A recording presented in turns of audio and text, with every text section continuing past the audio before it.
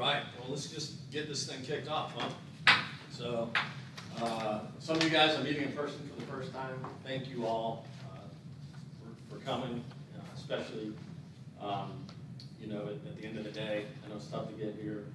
Everyone, you know, not everyone, most people have jobs now. You just retired. But a lot of us, you know, are still working. And I know it takes a significant effort to get out here, and thank you for participating, you know, in the group as a whole. This is really cool. I'm really excited about this, right? This time last year, this was not on my radar, right? So it was not as much on my radar as it is yours. But to be here today with you guys and to be representing Cornelius in something that I think we've all desperately felt like we wanted a hand in, what an exciting opportunity for us to have our hand in it, right? And I'm really excited about the adventure that we're about to undertake. You know, it's definitely going to be a challenge. There's a lot to do. We put in a very aggressive time schedule here. But I definitely think we can do it, you know, and I have no doubt that we can do it. You know, the most important part, and we'll cover this a little bit in the charter, but you know, the biggest key success factor in this whole project is the engagement from the community, right? And you guys are not only here representing them, but I'm hoping that you're out in the community talking to them when we come back for these additional future workshop meetings. I'm hoping you're going out and asking people and getting feedback and bringing it back with you, because that is going to be the #1 key success factor. Wayne had mentioned before that the town's never undertaken anything like this before with the citizens of the town. So this is a first. And I do think it's unique, and I bet you're going to be hard pressed to go into any other town and find a citizen-driven initiative to help redesign the land use plan. I'd love to hear if it's happened before. I've not come across it, but who knows? But it's unique, I know that. So thank you guys for doing that. I know we'll go around and let everyone do introductions. We're going to be working a lot with each other. As a small icebreaker, the one thing that I'll ask you to share is prior to coming here today, did you have any surprises or about any conclusions that you came to when you were thinking about Cornelius 20 years from now? Or was there anything that really solidified or crystallized for you, just one key concept or key idea about the town of Cornelius?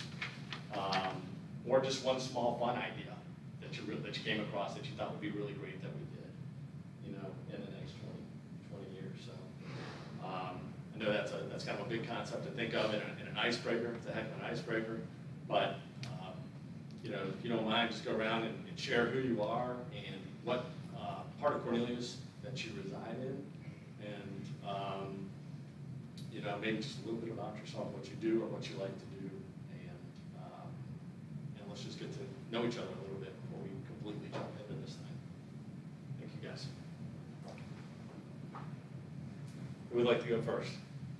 I'll kick it off. I think I know just about everybody here. Dennis Billadu, third term as a town commissioner, recently retired insurance agent, so I'm pretty happy about that. Happy about Tiger Woods having a good round today. So that just shows us old guys can still get pretty close to the pin. But what I wanted to share, to your point, Michael, I spent today in Charlotte. I was down in South Park for lunch, doing all those great retiree things. But my gosh, getting around Charlotte made me really realize that Cornelius is where I want to be. I live in the peninsula, waterfront.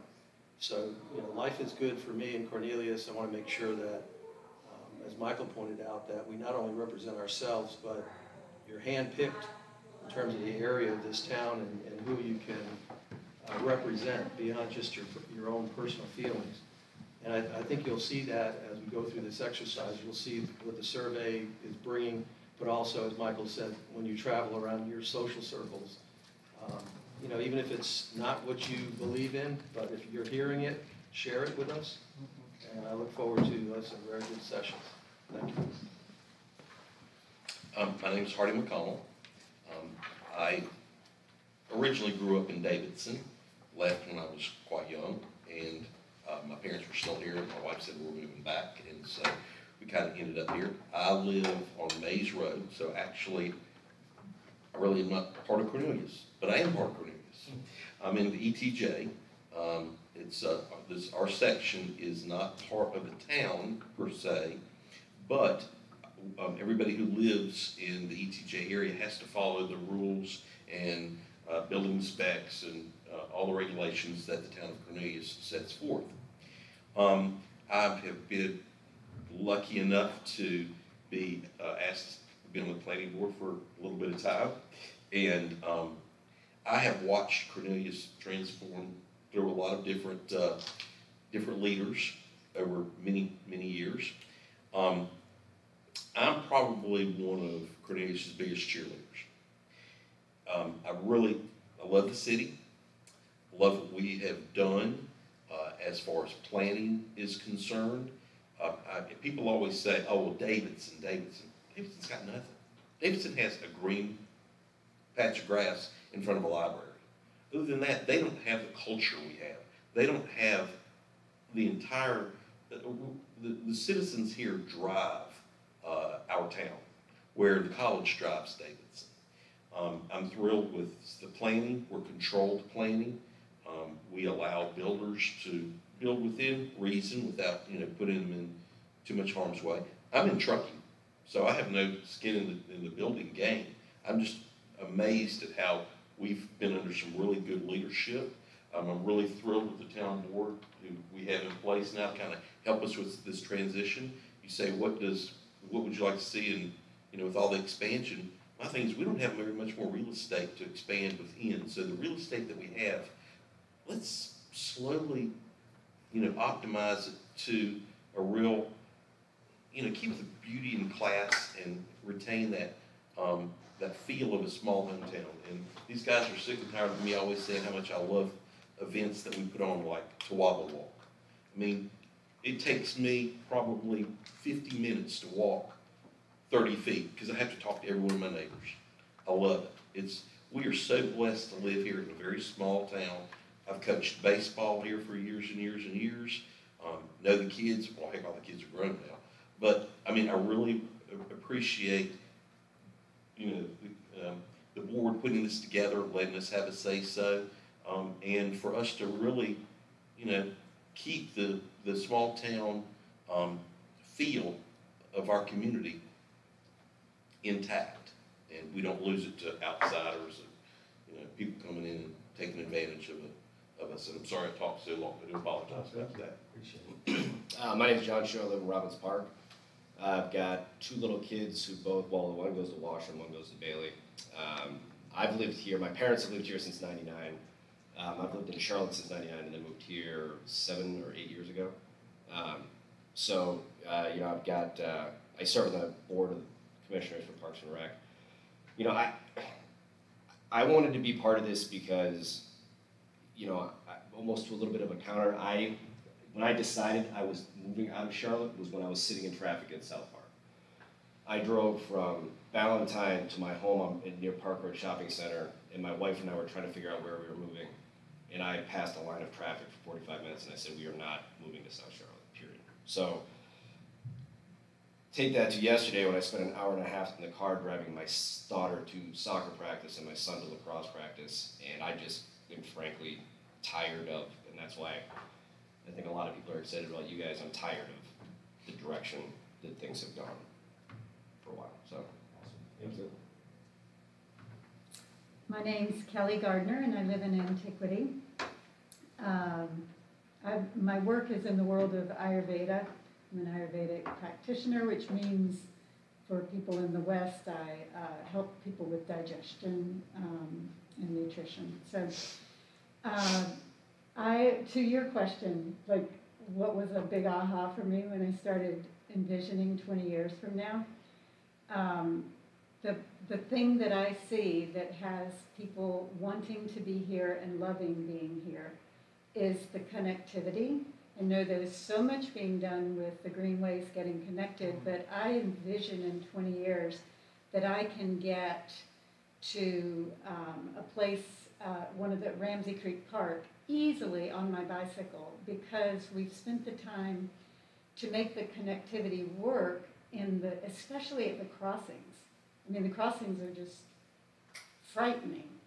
So until I just envisioned all of that working really well and smart, and that families felt safe walking and biking and could get everywhere from Birkdale to here to anywhere on West Catawba and out on the lake, that it's all just very beautifully connected. And that was a great aha. That's awesome. Yeah. Thank you. Richard Pappas. I am from Charlotte, born and raised. Came up here 20 years ago. At the time when I was growing up, the lake was just a place where my friends went to vacation when they couldn't afford Myrtle Beach. It was just a fishing lake, and so it was, not to age myself, but it was a lot different than it is now. And it's even changed a lot over the last 20 years. I work for First National Bank. I work with businesses, a lot of which are in our area. I work with a lot of organizations that are collaborative within Lake Norman, so it's not necessarily just Cornelius specific, but definitely influenced. I'm on the Chamber of Commerce board. I'm the past chair. I also work with Ada Jenkins on the Treasury Board of Directors there, and work with an SBA group as well on their board. So I definitely work with a lot of organizations that influence as well as clients. I'm not somebody who believes that we need to leave a lot of trees and cows around. I think it's a little hypocritical for people to come here and then say, okay, stop growth now. We do need to take advantage of the land we have, but we need to do it responsibly. And I think most people believe that.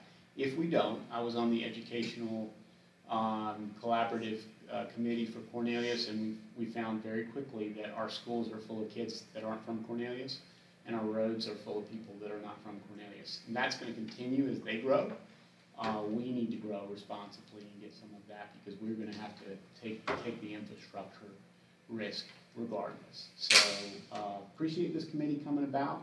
What do I see in 2042? Well, we were promised flying cars, so traffic should not be an issue. Obviously, that's probably not going to happen. So I think committees like this and discussions and the board being open to that citizen input, I think is really big and key in responsible growth. So I appreciate the opportunity. My name is Ava Callender, and I am retired, and I live in Twin Oaks, which is near Smith Circle and Floral. And it's the only senior community that's very affordable in Cornelius. So, we're very proud of that, and we welcome the new residents. The first thing I thought of when we got our essay assignment was, I'm 68, I would be 88. I'm so happy that I'm a I was so pleased with that. And, I wrote my essay, and I've had the opportunity to incorporate the opinions of a lot of East Siders, and I've contacted so many folks, and I've spoken to reverends, and so I really got great input. So I was able to put a little bit of that into my essay, and so I'd like to just continue doing that because, as you mentioned, I don't want to just represent myself. And so we have an opportunity now to represent our community, and I'm excited about that. So that's what I'm busy doing. Awesome. Thank you. Fred Westaway, live in Westmoreland, have been here for about, I think, 13 years now. Prior to that, I lived in Huntersville for about 12 years after moving down from Massachusetts. So I've seen what old growth looks like and stagnant growth up there. I see the rapid growth we went through here, both in Huntersville and here. My first time living down here, we lived in Pineville. So I saw that explosion before 45 was finished, and I have friends that live in Valentine. So I see that where you put 100,000 people in 33,000 acres of land or whatnot. So it's, my main impetus for getting engaged now was my kids are out, I've got work, I've got time, and I see us losing balance in our environment. I mean, I see us cutting down trees. We have neighborhoods that the first thing these developers come in and do is cut every tree up.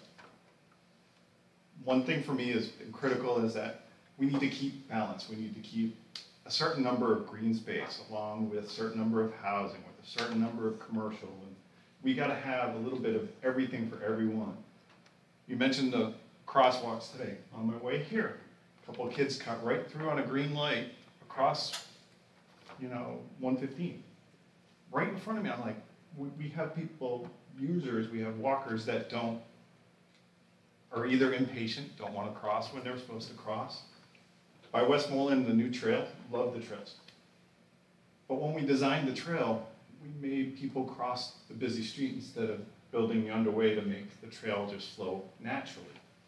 As we design the stuff, we want to have the walking trails and things along those lines. I'm all on board.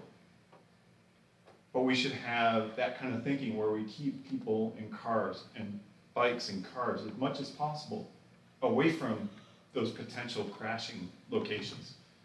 When I look at Cornelius now, I look at two different things. You've got the west side of Catawba, where we have 4 lanes, 5 lanes, gonna expand it even more. And you hit 77, we've got the diverging diamond that was supposed to prevent all the accidents, and yes, it prevents the left turn accidents going on 77 south. But everything else it does badly. And then you get across to the east side and you're out to a 2-lane little country road, which I love. That feel and how it feels there is what attracted me to Cornelius. That and the cows at Alexander next to my neighborhood. Miss them every day. But while we can't save all the cows or all the farms or all the natural historic areas of our towns, we can and should try to save what we can in balance with, we can't have all this, we can't have all banks, we can't have all fast food, but we need a mix. And that's what got me engaged. Thank you. Thank you for that. My name is Susan Johnson, and before I start, I'm just going to apologize up front because I probably will talk really funny. I got Invisalign yesterday, and I'm still working through it, so just excuse me up front. I am a residential real estate agent in the area. I like Richard, am from Charlotte, born and raised, and when I was 7, moved to a small little town called Stanley that had 1 traffic light. And from there, pretty much have lived in the majority of the areas west, south, north, and east of Charlotte. And lived in Huntersville for a number of years and then moved to Cornelius in 2011. So I've been here about 11 years now and absolutely love it. I am a member of the planning board and like Hardy, I'm very passionate about this community. I love all aspects of this community. I love the fact that we can actually be so forward thinking that to consider such a committee as this, it just says volumes to Wayne and to our mayor, the fact that we are trying to be very forward thinking as far as how we plan our growth. Like Kelly was saying, I really love the fact that we are implementing the greenways and creating that connectivity so that in 20 years, we don't have to necessarily use our cars, whether it be on the ground or in the air. We can certainly, bike, walk, wherever. And I love some of the projects that have been approved. And the challenge with the planning board is, we are confined and constricted only in certain capacities to be able to, suggest approval or denial of certain projects. At the end of the day, there are certain projects that I think that we did a very good job of approving, and there are certain projects that were also approved that probably did not work within the constraints of what our infrastructure can support. So there is a fine line between developing infrastructure that will then support growth, or the growth then creates the infrastructure needs. So just to your point, creating the balance of how to manage all of that current growth as well as future growth really truly is what I think that we're tasked to do here. And I'm really excited to be a part of this. I am Wayne Herron. I am the Deputy Town Manager. And I am a Charlotte native, and I have heard more with Richard and Susan. In my church choir, I'm the only one. There are more people from Ohio than there are Charlotte natives. So it's good to have two other Charlotte natives here. But my wife and I also made the decision a while back, we can't live in Charlotte. I can't work in Charlotte. It will stress me out and I will die. So Cornelius is a wonderful place to be. I choose to work here. I choose to serve the people here, and it's a great life. It is a great and wonderful life. Now, let me talk a little bit about what I've done in my work life. I've done a little bit, I'm planning director in Boone for 10 years, so I know open space, I know about conservation. That was a great experience. I had the ability to be city manager in Monroe, high growth, very high growth in Union County. So I come here, and this is the perfect world. Now, are all of our problems solved? No. We have challenges, we have issues, but what I really appreciate, back to what Hardy was saying, we got great people here. And that's what keeps me here is the great people. I think I've worked with everybody on this group except John and Fred. So I look forward to working with you guys, but it's good to know and see all the rest of you. I do think this will be a great experience. I've never been through a land use plan process quite like this. I'm excited about it. I feel like we're starting from the ground up. Rather than trying to fix what we got, let's go from the ground up. Let's see what the citizens want. Let's design something, and then let's move forward with it. And let's see how we can make it work and make it fit. So I'm excited, and I look forward to serving you. I'm a resource here. Call me anytime you need me, and I'll do whatever I can for you throughout this process. Thanks, everybody. Yep, so I'm Mike Osborne, like you guys know. I live down Chautauqua Road in a smaller community called Patrick's Purchase. I've never served in this capacity before, but I have served with both these guys on the planning board in the past, if you guys did not know that. We were going for a diverse group. It sounds like we got one. Without going too much into, we'll have this exercise here in a little bit where we share, what we asked you guys to think about prior to coming in tonight. I'm really looking forward to that. That's gonna be a lot of fun. But when I was doing that, I took the perspective of, by then I expect maybe I'll be a grandpa, but I assume maybe I'll be a grandpa by then, right? So I took myself on a trip with the grandkids, around Cornelius and wrote down what that experience was like.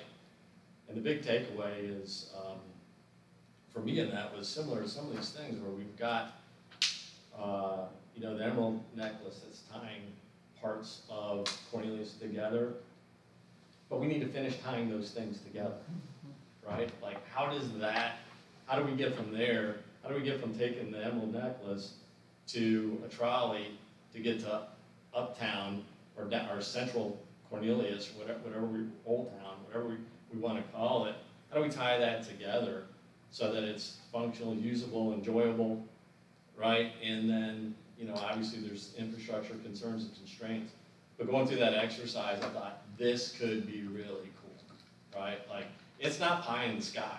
Like, some of the feedback, that we hear is, oh, you're just going for, the perfect case, dream world scenario. No, it's not. It's all very achievable. We're in a very, very unique situation in Cornelius where we literally can set a strategy and then put the tactics in place to accomplish it. And I really hope and expect that's what we're going to do with this task force. This is the first day that on our path to making that happen. And my takeaway from what I saw in 2042 is it's all totally doable. And it is in a great place in 2042. It absolutely is achievable. Very exciting place in 2042 and what we're able to accomplish. So I'm looking forward to it. Is anyone else a little warm in here, or is it just me? It's so hot. Do we have? I don't want people to not understand why I'm here. He invited me. Sure. Anyone can come to. He said Sorry. come Yes. Thank you. tonight, so that's why I'm I here. talked to Patrice earlier today about some concerns she had in her area. Look, guys, this isn't a secret meeting, right? Someone wants to come, they can come. I'm asking you guys to be here consistently so we can go through this process and so we can keep the conversation moving But if people want to come and there's an opportunity for them to participate while they're here, fine.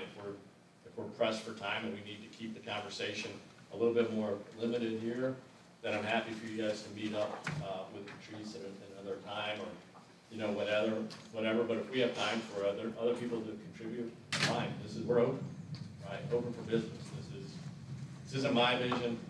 It's not Wayne's vision, you know, or Artie's or anyone's one vision. But together, I think we're going to find that we can do something very exciting for this town. And my guess is where we're different, and I know we're going to be different already based on what's been said. We've got some different ideas already. I can tell there's going to be some good conversations.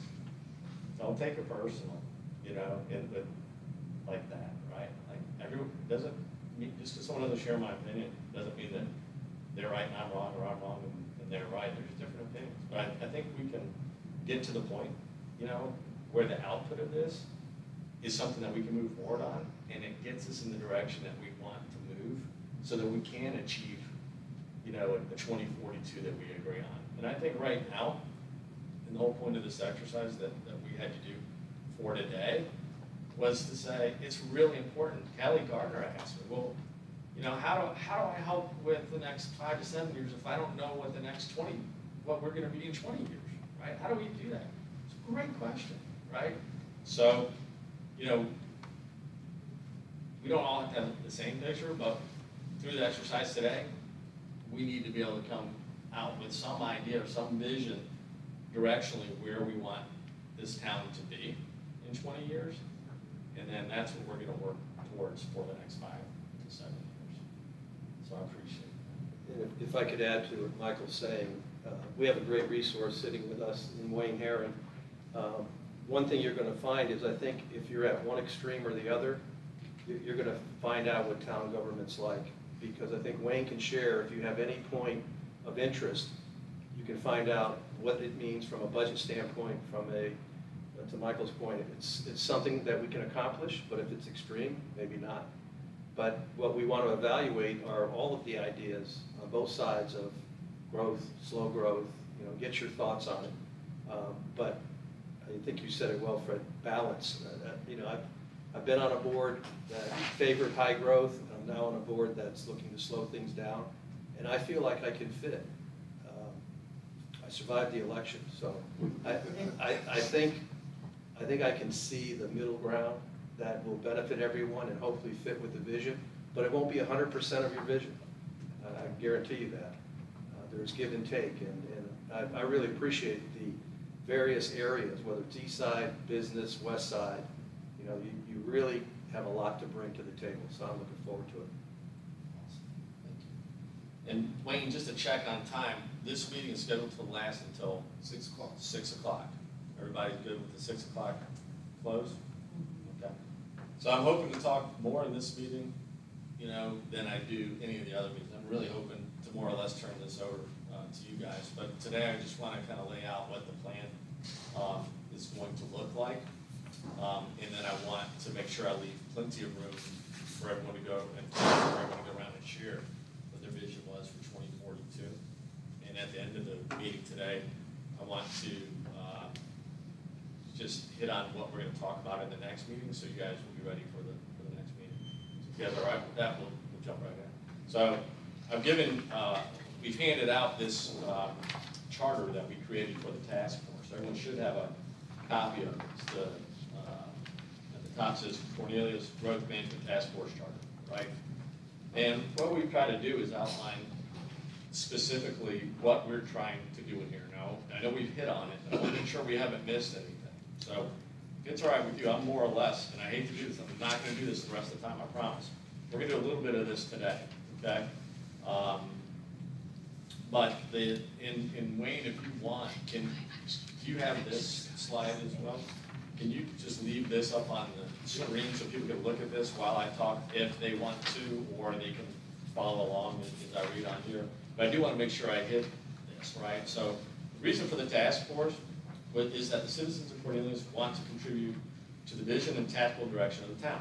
This was confirmed at the 2021 town election when the residents elected 4 commissioners that ran on the platform of amplifying the citizens' voice. The citizens have expressed concerns over infrastructure keeping pace with the growth and its impact on the quality of life Cornelius offers them. Okay? So creating a land use plan that is current and citizen-driven will protect and enhance the quality of life in Cornelius. The land use plan serves as policy, important word, land use plan is policy for medium range, 5 to 7 years, that keeps us aligned with that long-term vision.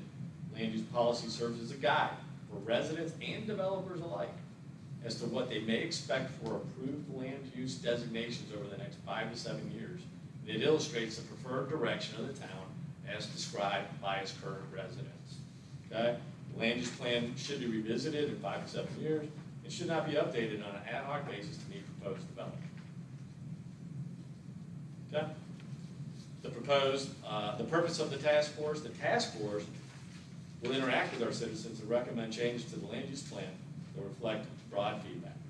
First meeting is today. Final recommendations we present to the town board with a target date of its first operating board meeting in August of 2022. So scope is everything under control in Cornelius is under scope. One thing that we're not going to consider as in scope is what's happening outside of Cornelius. We can't control it. We're not going to worry about it. I mean, we know if we have traffic on roads today, we're going to address it. But we can't worry about what other towns are doing in terms of growth. We have no control over that. Okay? 1 second, Michael. Yep. Can we assume that we really don't have control of infrastructure needs? We can make requests, but we don't really have control because they're at PNC DOT level? For where we currently are today, we could not. But if you decided, for example, that you wanted Cornelius to be 80,000, and we knew that we were going to it's going to take 20 years to get those roads in place, then it may not be something that you decide you want to do if you don't think the infrastructure can keep up with it. Correct. So we have the ability, yes, I mean, it's not an assumption, it's true. We can lay the facts out there that it's going to take 20 years to get a new road. Like, we absolutely are going to put that out there. This is not an exercise, you know, just for fun. This is for real, and we have to consider those factors for sure. Correct, because the current projects that are yet to start are gonna not finish within this 5 to 7 years. Yeah, well, we'll have to take that into consideration as we plan in the next 5 to 7 years. This is the tactical approach for reaching our strategic direction. And we can consider that in this conversation. It's really a great question because, and this is a little bit maybe to what Susan was saying earlier, sometimes like land use, when they have, when the planning board, when they're given a decision, you know, that's not something that they've been guidance to consider in their decision because it's already reached them. They can't control that, right? But when we set the land use plan, we can say that a project's not a fit for the land use plan if we determine that here for the next 5 to 7 years. The planning board does have the discretion to say it's not a fit according to the land use plan. And that's how that can be impacted. And once we set that policy, it'll be enforced on a consistent basis, right? That's the point. Yeah, because that's the issue is when there's not consistency and everything's arbitrary and dependent on who gets elected or whatever. I'd like to see something a little more consistent. I think this plays a big part of that. I think that's the point in, you know, doing this from scratch, right, is kind of what is going to enable us to say we have looked at everything. Like, we are going to look across all sectors of the town. We're going to look at it as a whole. So, you know, not one area at a time. So when we're done, we ought to feel good and ought to be able to say, we considered every part of the town and this is the direction that we want to go. There would be no reason to look at things on a project by project basis after we walk out of here. I think that, to your point about DOT, I think it might be, I don't know if this is a Wayne question or y'all's question, to educate this group on a high level of how that works within the constraints of what the town does versus what DOT does, so that everyone has a baseline to understand it's not just what we say about what we want to do, but there are other factors that we have to consider. There's a follow-up I have to that, to add on. We'll talk about that, and Wayne will have some input. Like one of the things I think is we have someone to consider their preference of, you know, slow growth and medium growth and, you know, aggressive growth, and what the trade-offs or implications are for each. And that's a great Wayne question for those things. And we'll definitely have some of those conversations. I think that'll build up the discussion. So when we say we have too many banks, we can turn to Wayne, and Wayne can give us the boundaries that we're within today. Or if we need more roads, the boundaries of, yeah, we could build our roads. We're building 2 roads now as a town. And if we say here as a group, and we think the feedback says we need to do more, Wayne can help us with the consequences and what the cost. So then that's at the end of the day where we get back to balance and say, okay, this is where we want to be 5, 7, 20 years. This is realistic, this may not be so realistic. But at least we have Wayne here as our source with great experience to guide us through some of those decisions. Yeah, most of my basis to start, and I had a method of why I was bringing up the roads parts first, because it leads into infrastructure. And it's another infrastructure question that's showing its head based upon the last board with all the multi-family units they added on without respect to, do we have available water and sewer to add to that, to even begin constructing them? Those are constraints that have to be considered. So if someone says, again, if someone says, I want 80,000 people in Cornelius, I want South Park on, you know, here, then you have to ask that question. Can we support it? You know, or, you know, okay, that's the direction we want to go. We just can't get there that fast. So we might highlight, you know, I don't know what everyone's going to read or say when they provide their vision for Cornelius 2042. But if that's the direction that we want to go, then we have to plan for it, right? We absolutely have to plan for it. We'll have to give that advice for the board, and we'll have to know which direction do we want to go. If we're going to do that, then there's no reason to invest in a park if we're going to tear it down and do something. I was only bringing those out as those are areas where we have to liaise with other divisions of either Charlotte-Mecklenburg or NCDOT to pull off any type of land use ideas we have. Real considerations, absolutely real considerations that we need to have as part of this conversation. And I'll just tell you, this is kind of crazy, this is not Cornelius, but Concord literally has so many projects on their books, and they cannot actually even make them happen because their sewer and water is at full capacity, and now they're trying to figure out exactly how that they can get these approved projects to move forward and what they need to do. And I definitely don't want to see that happen with us, because I do feel like that we've had so many projects approved as of late that just to get these current projects that are already on the books and then consider other future projects, I mean, that's certainly a concern. So when we get to that visioneering part today, I'll have Wayne elaborate on that a little bit more. Is that okay, Wayne?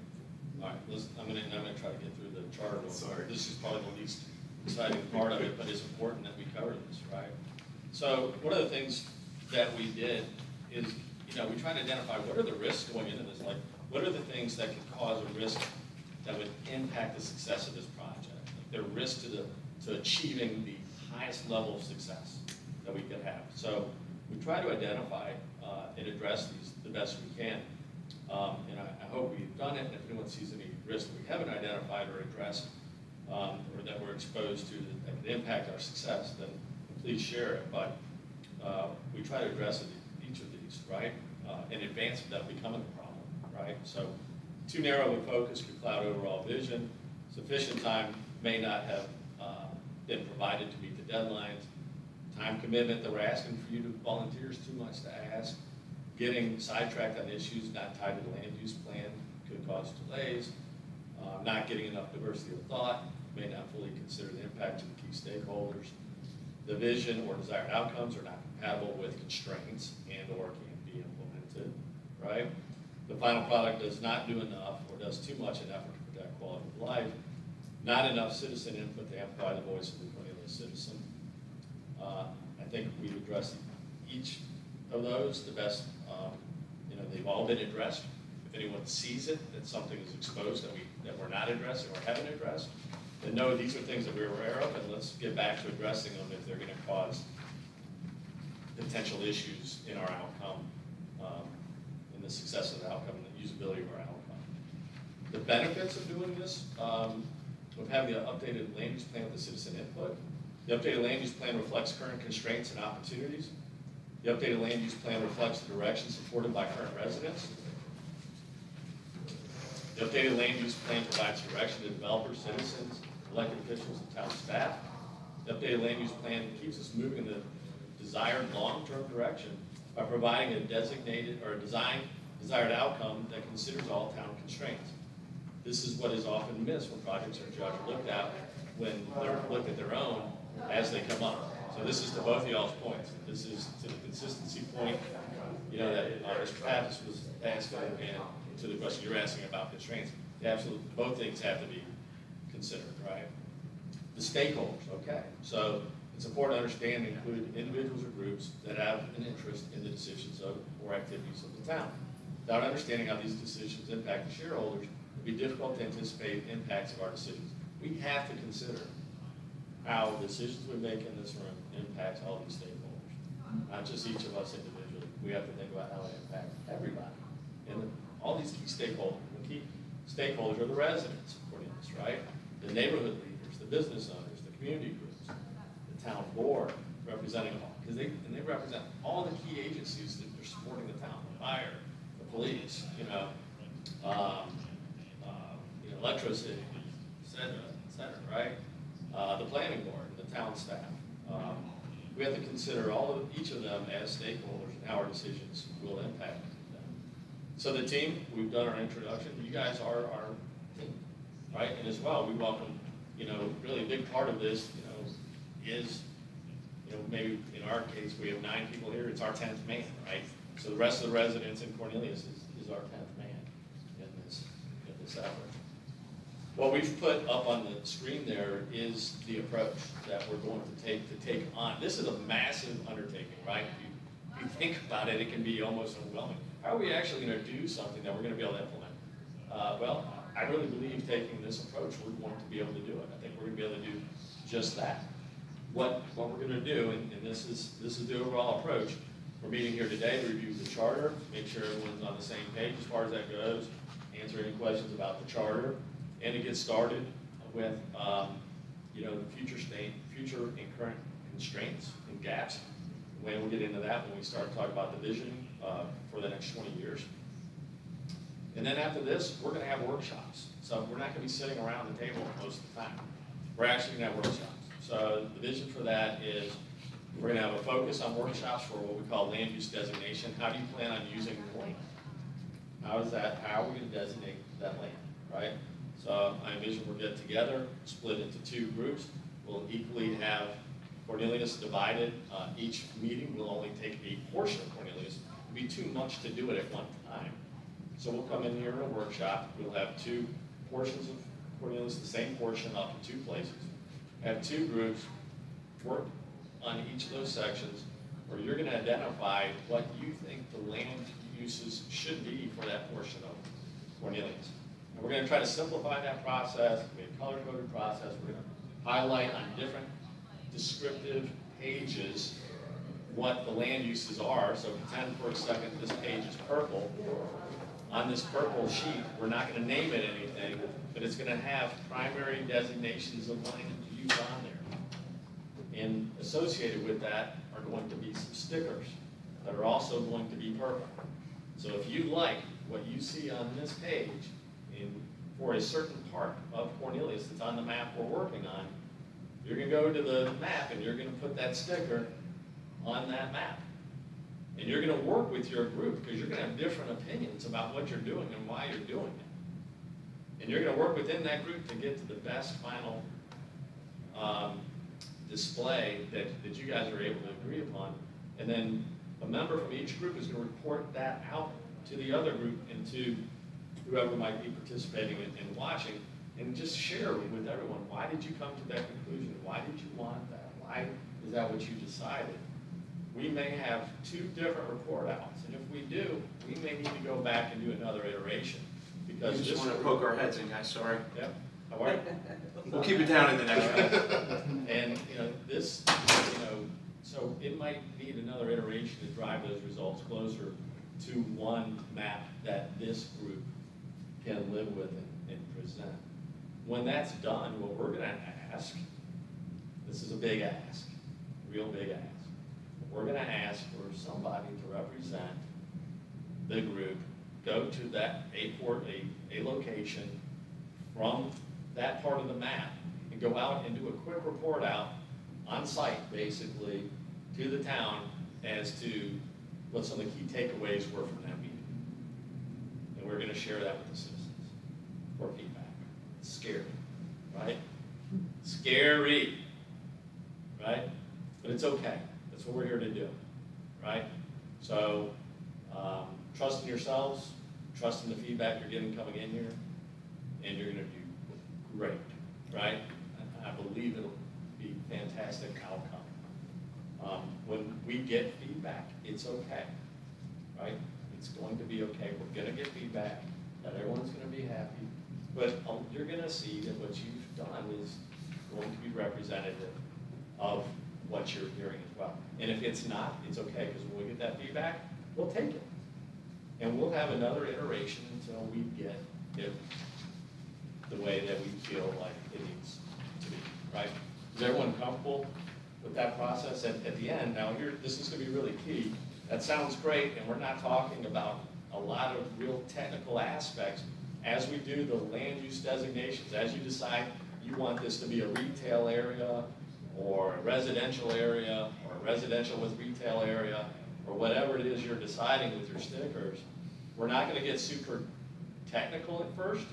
So we complete the map, we're just gonna say, this is how we kind of want to use the land. Then the next phase is going to be similar in terms of workshops, but it's gonna be a little bit more technical. It's gonna be more like, what are the characteristics of these color-coded pieces we put on the wall? How dense of a population do we want there, right? We want 1 house per 2 acres, 2 houses per 1 acre. What does that look like? We're gonna get a lot more technical on that last piece, and that's how it's gonna tie it up. That final piece between the 2 of them will be the direction that we give the town for what we want it to do. Okay? That is what we intend on using for policy for the next, 5 or 7 years. Question. Yes? Do we have the potential to influence policy regarding things like how many cars per unit? Like, I think we're at 1.5 now, but that's not necessarily realistic, but it impacts land use. Like parking spaces per. Yeah. You Especially when we're can, talking. when we go back in on the technical side, Mhm. if you wanna make that part of it, if you're like, I like this, but only if we have 4 cars per parking instead of 5, or only if we have 10 instead of 4. If you don't see a card that represents that, or, if we don't make something, or something like that doesn't exist, then you can share that, and that can be part of that. You can share that, if everyone agrees, that's part of it, then that's part of it. That will be the technical aspect that'll come after we do the land use designation. So if it doesn't happen, it's not on the list already, you wanna add it, and it's a key component, then we're gonna add it. Okay. One other question, will we have an aerial view of this? Of what the map looks like. We talked a little bit about that. What do y'all want? I mean, I think that what I was planning on doing was giving you the roads, similar to this, and having this printed up into quarters with a large printout with the roads included. I don't know if we can have the buildings and things, like more of the satellite view. Can we use our current Yeah, I was comprehensive gonna land say. use plan map? Or do you want to go that route? I don't want anything that's already, You want to you build can from use, scratch, not. Well, you can use the maps that are created if they're blank. That's what, I mean, If yeah, you want to, you can at least see the parameters if you- of where. Yeah, we can, and I was telling Wayne earlier, I'm all for reuse, if we already have something like that built. Does that's this fine. include already approved projects not yet built? No, That's This what is I'd just like the to land see use when we're looking plan. at it. I want to be able to see Because what's we don't have already any- been approved. We don't have any swing in that, they're That's- already approved and Yeah. whatnot, but so I would like Well, to see we're how not that going to- fits into you know, what's. you can ask, so when you're doing that, So we're not at that place, like, for example, do they even know where rural preservation is? Do they know what rural preservation is now? when I don't know that they need to. So that's a choice that we had. If you want, we can have that as a resource available for you. But you'll be able to see that it's rural preservation. What I'm not gonna do, what I don't want to do, and I'm gonna urge you guys, if you feel differently, we can go a different direction, but I'm gonna strongly urge, we don't get into any technical terms in this until the town can put the technical terms on it when we're done. What I'm hoping to say is we want, this land is vacant today. We want this land to be vacant tomorrow. This land is parked today, if it's already parked, we want this to be parked tomorrow. Or this land is vacant today and we want it to be apartments tomorrow. I am much more interested in what you guys want to do with it. As a resource, we absolutely are willing and prepared to give you, if you want to see what exists today, what projects are already proposed. I'm not trying to hide that information at all, but when we go up to the wall to propose what our vision is for the next 5 to 7 years of land use designation, I think that, I don't want us to get too hung up over whether or not there's a project already planned for that or not. Because we can put the land use plan in place and it can still be different than what is currently there. So if anything is done in the future, it will reflect what you've decided that you want. One thing I'll add that I think is important to do it that way, and I'm just going to refer to the land use map just real briefly. This right here is the Alexander Farm. Yep. It's hashed out. It's in a category called to be determined. Well, if we would have determined that, the Alexander Farm came back on 3 different occasions over 6 years. If we would have set a policy at any time in that range, we could have or may have done something different. Well, that's not to say what we did was wrong, but we could have done something different if we would have established a policy. But we just never chose to. And I would also say we're in a market because of pandemic and things that are going on in the land use world. Things can be torn down and rebuilt much quicker than what you ever imagined. So my thing is put the policy the way you want it, so when that tear down occurs, you get what you want. You're not just getting what you feel like you have to be stuck with. So I have one, maybe this is like a procedural question, and I'm just gonna use this as an example because you just mentioned it. So we come up with this new plan, there's guidelines in place. Does that actually stop things from getting rezoned? Because that's where I get, so if you've got a farm, 'cause right now you have a farm, right, that was a farm and now it's a discount German grocery store. Like, how is that zoning changed and is that something that could happen? It will not change that zone. But what often happens in development world is that property can change hands 4 times before it ever gets developed. By the time it gets to the 4th developer, he might say, well, that original plan is out of date. I need a new plan. So he's going to come back in and ask me, what's the policy today? And he has to abide, or she has to abide by the new policy. And so they'll make decisions on how they ask, or they'll make decisions, do I stick with what I got back 8 years ago? Very often it's not economical to stick with what you got 8 years ago because life changes. It changes very fast.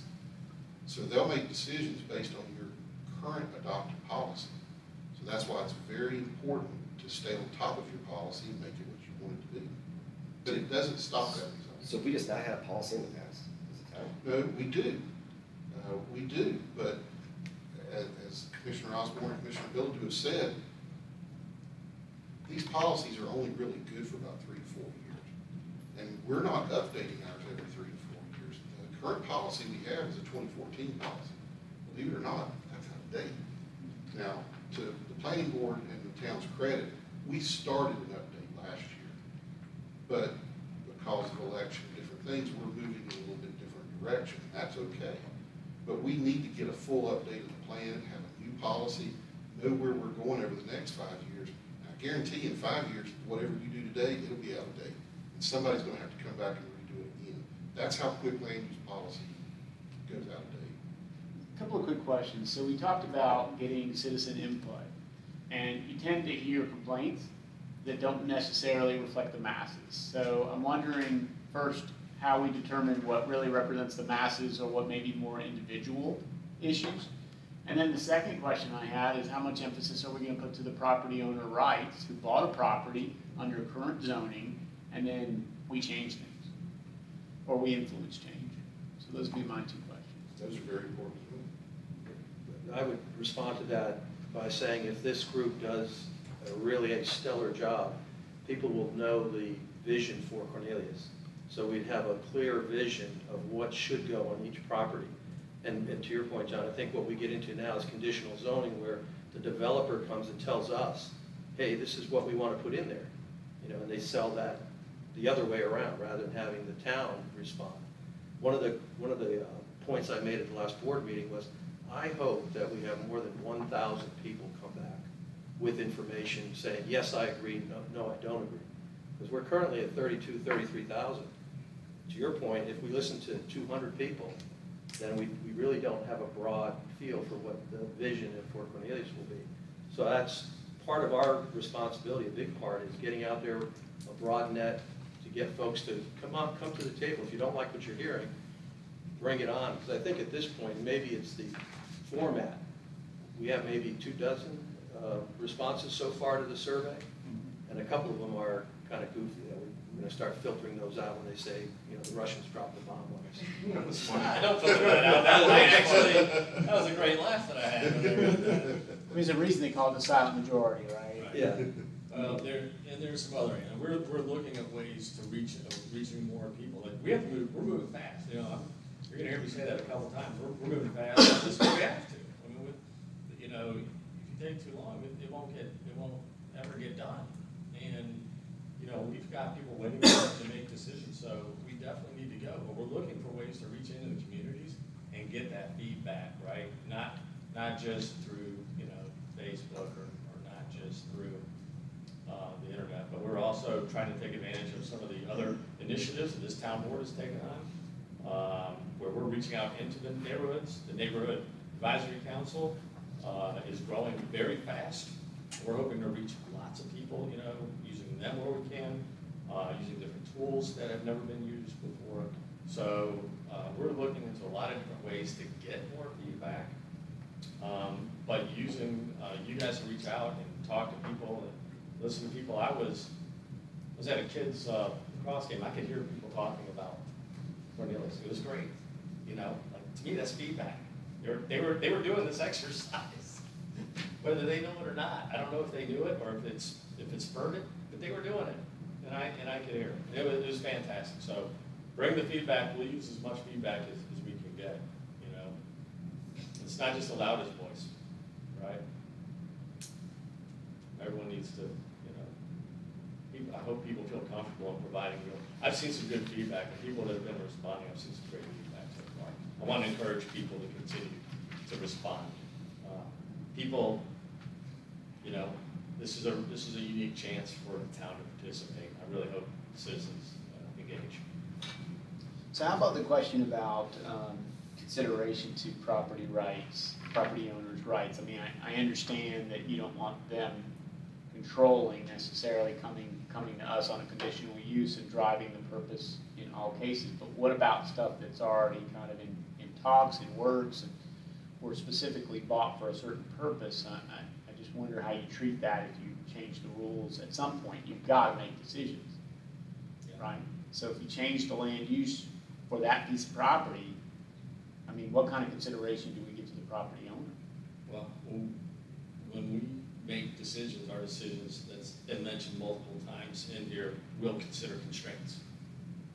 And as citizens of Cornelius, we also have rights to not be sitting in traffic for 45 minutes, or to not send our kids to overcrowded schools, or this and that. We have rights too. We are property owners or citizens of Cornelius, and we have those rights as well. Yeah. So, you know, they are stakeholders, and I mentioned in here, we need to consider stakeholders and the impact our decisions are going to have on these stakeholders, right? There needs to be a consideration, but we are also, all residents of Cornelius are impacted, and they're also stakeholders. We have to balance those things, right? And understand the impacts of those people when we're making those decisions. It's not a frivolous impact. When we make these decisions, there's going to be ramifications.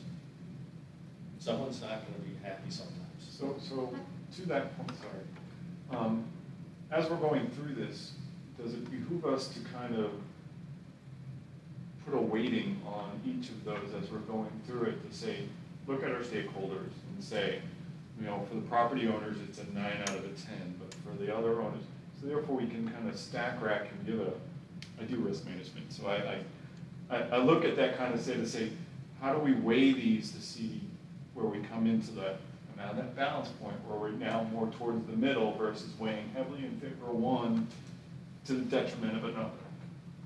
I think that as a group, you guys are free to investigate how you want to analyze the impact of what you do.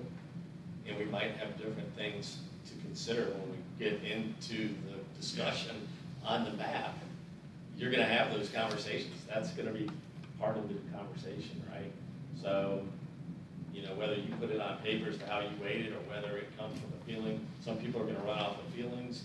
Some people are going to see it by numbers. I think you guys are welcome to bring those perspectives to the table and share when you do your report out. Why did you come to these conclusions, right? We considered the stakeholders. This is where we came down on this, right? But I do want to make sure that it's clear that I personally believe that the landowners and the citizens of Cornelius also have rights. Even if I'm not the direct owner of that property, I have a right to make sure that it's a safe town, that the fire and police are able to do their jobs, that we're not understaffed in the police department, right? And, you know, and the fire has the right equipment to, you know, respond to an issue if it happens, that they're properly staffed for the development, that you know, when the toilets flush, stuff goes away. I mean, I have that right also to make sure that we're in position for our town, you know, to provide those services. We have that right, you have that responsibility, right? Right. Because you're elected official. Right. So it's even a higher regard, that makes sense? Right. I get it, it's a And balance. And I think, and I'm making an assumption, so make sure I'm assuming correctly, that whatever has been approved and whatever is currently in place, to go back to your question, will be grandfathered in. However, this would be for anything new from this point forward. It will be our policy. The land use plan is policy, and it will be our policy moving forward. To add to your point, we're saying grandfathered in for current owners or current. So anything that has been Or- approved up until this point, like anything, any new projects, any new proposals that has been approved up until this point in time, they are still able to move forward with whatever their plan was. But the gray areas, like Wayne said, they might come back and tweak it, and then. But then that's where in my perspective, then it would not be grandfather anymore. Right. That's exactly right. But Wayne, just to make sure we're really clear on this. So if they change, they would have to, if something was approved under conditional zoning, then the conditions would have to be met, whether it's for the current owner or future owner. But if the conditions are met, Wayne, correct me if I'm wrong, then it can be a future owner with the same conditions being met, can do the same building or the same development. If the conditions that were previously set are still met. If there's nothing new, then Right. it Now, is. if they change the And I'll try to conditions. use an innocuous example, I won't get controversial, I'll pick QT. Let's say this group decides that Catawba and Holiday Lane should be parkland or rural preservation. Well, you can set that policy. So if QT ever decides that the building's falling down, we're gonna tear it down, well, they have to do rural preservation if they wanna do anything in the future. So they'll have to make a decision. Do I want to keep what I have? And people make these decisions every day. Do I keep it? Do I repair it just enough? or do I tear it down and move in a totally different direction in compliance with today's policy? Now, that's an extreme example, but I didn't want to use anything controversial. Mike, I don't know if there's an answer to this question, but one thing I think it's communicated, it's not very well known, is the budget situation of the town and where things kind of come to a head 5, 6, 7 years from now, and the fact that without commercial and residential growth, then taxes either go up or budgets need to be cut. Yeah. So how much are we gonna talk about that as it relates to town growth? How much should we even consider it, or how much are we gonna talk about it as it relates to town growth? Can we do, we are gonna run out of time, so we are not going to probably be able to share our vision today. Are you guys okay with pushing that to the next meeting? That's the bad news, is we're already pushing something. The good news is it'll actually give us more time to get more feedback from other citizens on that, and then we'll use the rest of this time, Wayne, if you want to answer that question, because to me, we're in this conversation about trade-offs, right? Wayne, can you spend some time talking about those trade-offs for a slow growth, moderate growth, and aggressive growth, and what those trade-off considerations are? And can we then talk about what we're going to do the next time we meet? Sure. Okay? And actually, the document I have on the screen you have in front of you. And this was a request of Commissioner Ability to give you a baseline of key segments of things that the town board discusses regularly, like the current tax rate and our budget, parks and recreation, economic development, public safety, traffic, schools. So let me talk a little bit about the current tax rate. Our primary goal is to achieve revenue that can meet our needs. So I want to come in and say that's not necessarily the tax rate, because growth impacts revenues, the value of existing properties impacts revenues, how old the building is impacts revenues. So while land use is a very important factor, it's not the only factor. So what we try to do is give you baselines here in 3 categories: low, medium, and aggressive growth. And just to give a high overview, the town board just heard this at the budget retreat. You know, we list out every need that every department and every citizen has expressed to us, and we put that in the capital plan. Well, based on, we talk about operating expenses first, we're like any other organization. Those go up every year. They never go down. Gas doesn't go down. You know, all the things that you need to do for your employees don't go down. So operating expenses go up every year. We look at our natural growth to figure out how much we can fund capital expenses. We have a lot of debt coming on because in order to build these roads, I go back, tell you how old I am. Back in the olden day, DOT would build a road and pay 100%. It's not that way anymore. In today's world, if a town wants to compete on a statewide level, you have to put in anywhere from 25 to 45%. So we're issuing about $42 million of debt over the next 3 to 5 years, which adds to what we have to budget for. So what's left when we look at the capital plan in order to build a new park, or in order to buy a fire truck, or to buy police cars? Growth helps us fund some of that. Now, I don't like to use growth as the main factor in how we grow our revenues. I'll be very careful, because I'm not a politician here, and these guys have tough decisions. But we have the lowest tax rate for a city of 32,000 people of any city in the state. A lot of experts come in and tell us, you're a wealthy community, just raise the tax rate. It's not that easy, and these guys will tell you. You guys know it too. Matter of fact, I had a meeting at the fire department the other day, and I was talking about the implementation of the transition plan. And the firemen were all like, well, yeah, we want more firemen, but don't raise our taxes. So, I mean, that's the first thing you hear from everybody. So it's very difficult to balance the growth and development that is needed to get natural growth. It is a part, and we do need to think about it, but we also need to think about the fact that we have the lowest tax rate, and how do we balance that? And just like everything we talked about today, it's a balancing act. We do need some growth in order to grow naturally and and have revenues. We need to do things that enhance the value. We have a lot of regulation in place that's promoting single family, such as on the lake.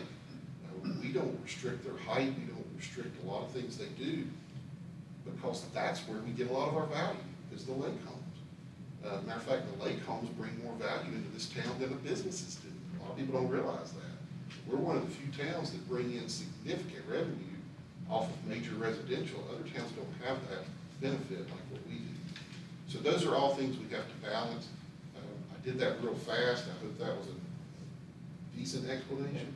So, Can we also expect to see, we're halfway through a period of revaluation, and if you're like me, you look at Zillow and can't believe what they say my house is worth. And so can we also expect a bump in 4 or 5 years, or 3 or 4 years when that gets redone? well, that'll be a decision the town board will have to make. Under North Carolina state law, when you're reevaluated, we're required to publish what would lower the tax rate to keep it the same. Yeah. And then the town board has to make a decision whether they want to go above that to increase revenue. Yeah. And that's really no different if they would increase taxes in a normal year, although people tend to accept it in the reval year. Yeah, because the other municipals are doing it too. And the other consideration, John, is that, depending on the type of growth, it doesn't necessarily make the town have a net increase in revenue, because our expenses go up.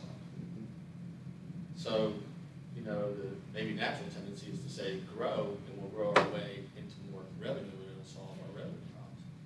That's not necessarily always the case. And you don't necessarily get more revenue with more density or anything else. The revenue may not change. It's only been up like 1% annual percentage for the last few years, right?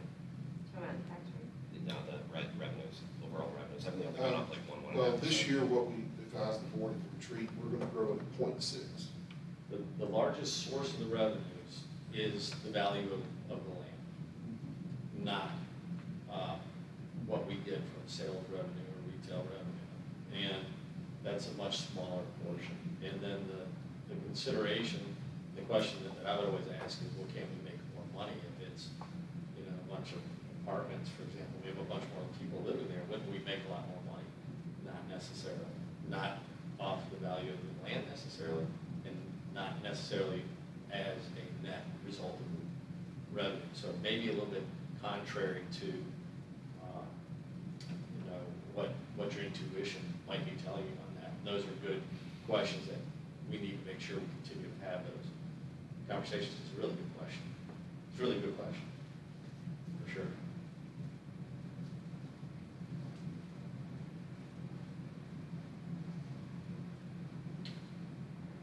All right.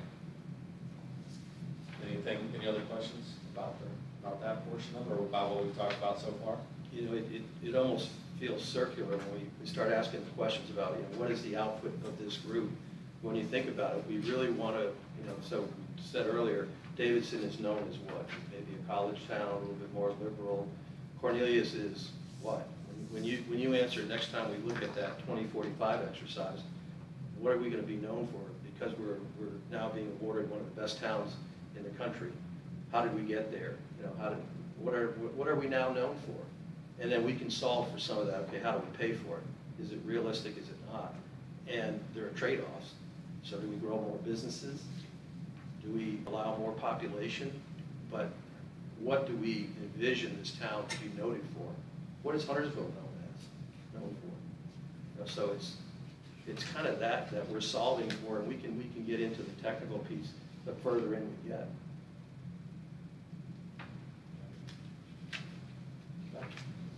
I don't know that Huntersville has that defined any better than we do. At least we have the art center, so we can say, hey, we're the next NODA or something. But Huntersville, they have industrial growth. You get to determine that in this room, guys. This is extremely exciting and groundbreaking, right? I mean, it really is. It really is. It's not just an exercise. We're going to go back and give some feedback to somebody. This is real. This is a big deal. As a board, we can already feel the impact, the power of the resolution that was made by this new board. developers coming forward say, hey, we got this great vision, great plan. Well, time out, we're not sure we agree with it. And that's what we're doing here. Okay. All right, if there's no more questions, we'll get into what we're gonna do next week, right? So, we're gonna do the visioneering piece. So the good news is, we have another chance to go back and think about it if we want to, but I'm really looking forward to that piece. You know, really kind of a painted picture. What does it look like? What does it sound like, right? What does it feel like to be in Cornelius in 2042, right? And so it gives us another chance to go back and look at that if you want to. We'll definitely cover that next week. The other thing we're gonna do is we're going to take the first quadrant of the map. So we're splitting Cornelius up into 4 sections. Wayne, what would you say the best quadrant would be for us to take from, just go from left to right, all the way across the town? That's probably good. We can start northwest quadrant. All right, let's show them what area that we're gonna be looking at. You might have to give them, pull out a little bit so they can see what we're looking at. Certainly. We're gonna rezone Dennis's neighborhood. Yes, Before I get right. And some of it might, sometimes some of what we do might be easier, and we might get into some quadrants that are gonna be a lot harder. So, you know, this may be, you think that's about the quadrant? Yeah, I think what makes this one, or the easy part, when you look at the peninsulas, again, I don't want to steer you, but they're single family. There's not much we can do to change those. So a lot of your thought might be, well, what do we want West Catawba to be? What do we want Jatan Extension, Sefton, and all the little feeder streets, Bethel Church, 1 Norman, that whole area, and Fred's neighborhood, Westmoreland. Westmoreland Road is Yeah. one that's really got me all squeaked up, so. So we're not starting off easy, guys. There's a lot in this one, because there's a lot of decisions coming up in these areas. Are infill projects also something that we will talk about? Should. They'll still have to meet the planning, the land use plan. The ability to not take a left turn out of my neighborhood really worries me. So, It's fine, it's well, right. We're in the same boat. we'll send you a snapshot of the actual area that we're going to cover. You'll get that in your email box, okay? And then what we're gonna do, guys, just, literally, we're gonna have a map like that up on the board. We're gonna have some land use designations. It's gonna say like, single family, residential or whatever. You're gonna take those stickers and you're gonna literally Red dash is the power lines? put it all over the map, okay? Well, power easements. So, over the next 2 weeks until the next meeting, once you see what area we're covering, you can focus on your thoughts on this area. And when we're done doing each of the 4 areas, just so you know, we will take a look at the map as a whole, right? So, if we end up, we might end up real heavy on something all the way across, we're like, wow, we don't need all that, all the way across Cornelius, right? So we'll have to do another iteration. When we see what we've done, we may need to iterate again on the map as a whole, and that's okay, right? That's totally okay. But we're gonna try to bring it down to a little bit of focus, because there's no way we can do the whole town, at a time, right? I mean, What I would add though, Michael, is if you do keep the larger in mind, the larger picture of Sure, what you want the town, you're gonna focus on one area, but how does that contribute to your vision? Are we a lake town? Are we gonna be known for the arts and sciences? Are there more parks and dog parks that can be fit into certain areas? So what is the vision as the overall town, and how would that quadrant support that vision? And per Wayne's comments earlier, and this is really important. Just because something's there today doesn't mean it's going to be there tomorrow. So it might not change, if we change land use from what it is today to what it's going to be tomorrow, it may not change anything today, but it may impact what's there tomorrow, right? So, and that's the way we have to look at this, right? So even though a lot of this is already built upon, we still want to designate it as something for future use for what we want to do for them. I saw that firsthand in Charlotte today, driving down, looking at, well, my favorite restaurant used to be right here, now it's an office building. The whole look of that street on Moorhead Street changed from what I remember. So there is that, you know, you can think about 5 to 7 years sets us in motion for the next 20. For this, just personally, I will miss the next meeting, which I hate, but I'll be out of the country. But I would like to be able to see what's happening. Is there a way I don't know if anybody else is going to miss any of the meetings, but. That's a camera right there. And it's being recorded. It's being recorded. Very good. And and as soon as this meeting's over, IT will be posting it. And if you go on our website, there's a landing page for this group. So that will be posted there for all citizens to see, and we want to see comments that they make back. And as Mr. Commissioner Osborne noted, I don't know how Maylynn's going to do this. Maylynn's our communications manager, but after every meeting, she's going to ask 2 of you to talk about what we did and to refer back to the video and tell folks what we did today. So Maylynn will be in touch with, and you'll all get an opportunity to do that. Yeah, we'll put it on Netflix. What's most important? I need to get a grill. All right, that's, unless, open to more questions, but I'm done. I'll give you 5 minutes of your life back early if you don't have any more questions, but I'll stick around if anyone has any individual questions. Really looking forward. Kelly, sorry you're not going to be here for the next one. Kelly, since you're not going to be here, do you want to share your vision? Can you do that? Oh my goodness. I hate to put you on the spot, but you're not going to be here. No, I'd love to hear it. yeah, I'll do that. Okay, is everyone okay with And I that? also want to say that I missed an earlier email asking for this, so I just got it with the reminder day before yesterday, All right. which made it a little tricky to get. That's all right. All right, so for me, working toward somewhere between medium and large growth. In 20 years, Cornelius will be pedestrian and biking friendly, with pockets of inviting streetscapes, great restaurants, and community green spaces for gathering. It will take a clear long-term vision and town plan, updated policies, and a land use plan that supports thoughtful decision-making and the power to work more effectively with developers. Parks and Rec, improved public safety and connectivity, ensuring greenways and bike paths that connect all our citizens, east, west, north, and south, abundant green spaces. Economic development, prioritizing a strategic balance for smart commercial, which we've talked about, and industrial zoning for job creation and tax revenue. Preparation for light rail and station considered when approving development projects. I envision in 2042 a new I-77 interchange exit at Bailey Road, Westmoreland. Strategic tax increases over the 20 years have been supported by the majority of citizens because leaders take time to educate the citizens of Cornelius. West of I-77, I'm not so familiar with the needs of west of I-77, so I look forward to learning more from others. But the idea of more waterfront mixed-use options on the west side with bike walk connectivity is important.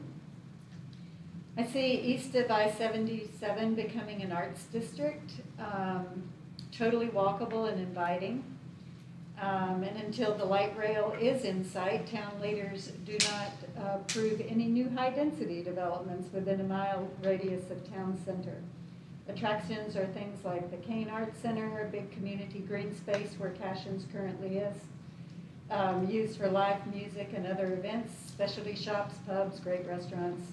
Planned parking is easy, trolley pubs and bike rentals make it easy to navigate the art district and surroundings.